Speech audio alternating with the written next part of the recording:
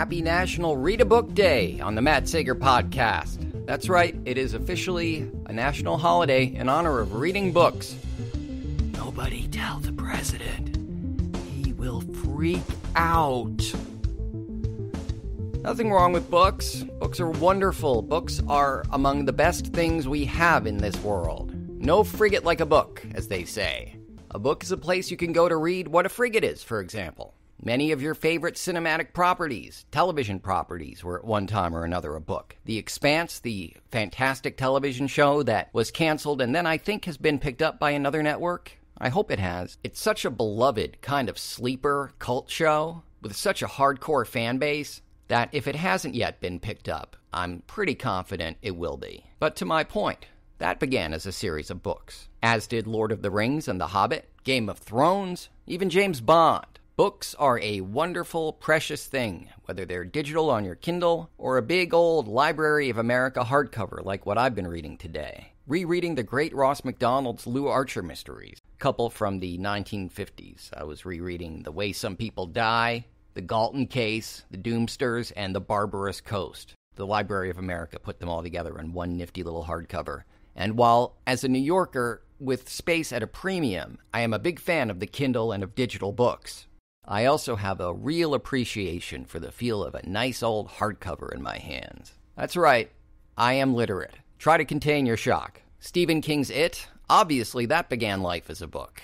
We all float down here, Georgie. Any movie you've ever seen that has anything to do with Stephen King started out as a book. He is a writer, first and foremost. He's such a good writer. I would argue that even at this stage, he's still underrated. Stephen King is a guy who's mastered the craft of writing so well that 60% of his protagonists are writers from Maine who've been in car accidents, and we don't care, because he writes so well that it's fine if he's basically the protagonist of a third of his stories. And his family appears in many of his stories as well, thinly veiled, but it's basically, you write what you know. That's actually a very wise thing to do. And when you're good enough, you don't even have to pretend. You can just say, hey, this guy's a horror writer from Bangor, Maine, who was hit by a van. No relation. And I'll buy it and love it. I have a deep, abiding affection for just about everything Stephen King's ever written, under his own name, as Richard Bachman, whatever. If King wrote it, 9 times out of 10, I love it. Anytime he puts pen to paper, it's pretty much a guaranteed masterpiece. In fact, I recently read The Outsider, one of his more recent books, and it's awesome.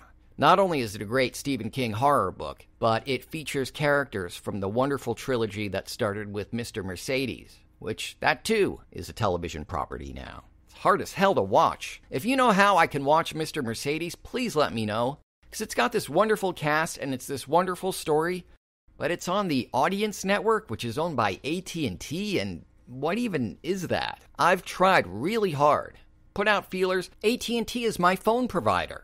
And yet they have not been able to communicate to me how I can watch Mr. Mercedes. It's a shame. Something I was really excited for. When the series premiered, they posted the first 2 episodes online and I was hooked. And then very soon thereafter went into withdrawal because I don't know how to find the darn thing. But I hope you've been having a splendid week. This is a very abbreviated episode of the Matt Sager podcast tonight in which I just really wanted to celebrate literacy, catch up with you, and just check in. I've got quite a bit of audio editing to do. As I've mentioned, I recorded a terrific interview with singer-songwriter Patty Rothberg the other day, and I want to air it, but we're really good, really old friends, and we haven't talked for a while. So it was one of these things where it was an interview, and then also, oh gosh, how's so-and-so's sister? How's so-and-so's cousin? And I don't know how much of that you really want or need or care to hear, so I'm just gonna give you the juicy stuff. That will be coming very soon. And I'm interested in having other guests as well. If you'd like to be one of them, be you a comic, musician like Patty, fellow podcaster, I'm very interested in the whole concept of cross-promotion. Similarly, I'd be interested in having you as a potential cast member. I do the show every day, so I wouldn't necessarily expect that of you, but if you're a comedy writer looking for some exposure, a voice actor who'd like to participate, I'm tempted to say newsreader, but I don't know how many of those there are, and I guess it's kind of a dangerous profession nowadays. Yeah, speaking of National Book Day, by the way, oh boy, I've been hearing things about this Woodward character. Apparently, he's quite the investigative reporter, but he can get our president's Irish up, so to speak. President is not apparently in a good mood. I know a little bit about what that's like. Granted, he wasn't president and he was a bit younger and more mellow, but I have been yelled at by our president. People have asked me, what's your beef with Trump, libtard? And first of all, I'm not a libtard. I'm quite liberal, and I may have any number of intellectual failings.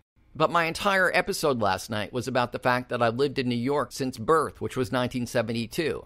It's safe to say I've had multiple encounters with Trump long before he had political aspirations that he was pursuing, and most of them involved him yelling at me. He came up to me at a party where I was watching David Bowie perform and doing something with a country musician who's sort of known for doing this thing that's quite fun and quite harmless, and let's just say the president harshed my mellow. But getting back to the show, if you'd like to be a part of it, contact me. Email matt@mattsager.com.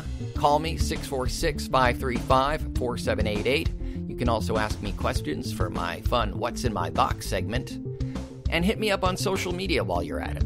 Twitter is @MattSager, Instagram's Real Matt Sager, Facebook, The Matt Sager, and the voiceover page is Matt Sager VO. This podcast's page is Matt Sager Podcast, and for more of those social links, blog posts, articles, my contact info, voiceover reels, and more, head on over to mattsagervoiceover.com.